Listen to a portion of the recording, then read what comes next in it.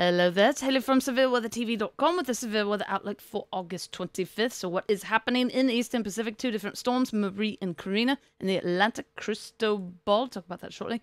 Mexico today, we've got the possibility for strong winds over here, as well as possibility for intense rains in all of these orange areas, and then as well as the possibility for strong to very strong rains in almost the entirety of the country. The United States, two different slight risk areas today for severe thunderstorms. In Canada at the moment, severe thunderstorm watches in effect here for these yellow areas, heat warnings in effect down there, and rain warnings in effect up there.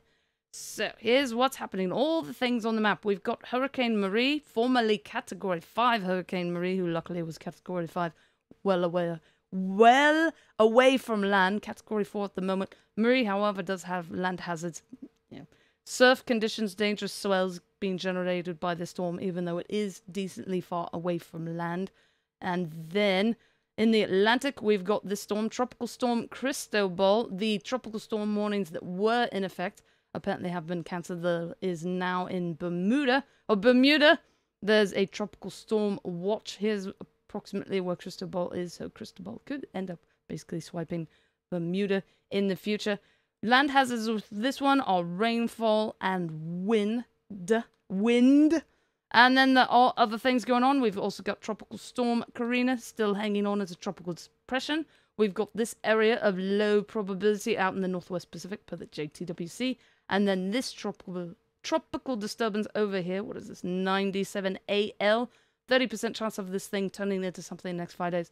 Dolly is what it would be if it were to both turn into something and then reach tropical storm strength.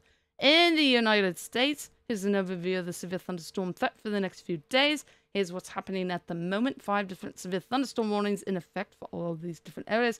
1 special marine warning up there. In general today, 2% chance for a tornado for this area of Colorado.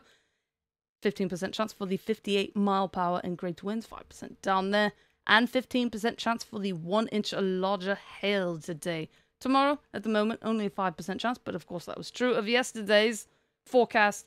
The forecast for today as of yesterday, right? Something like that. So that could end up being a 15% on the map if something similar occurs. And that is it for today. And hopefully you're staying safe out there.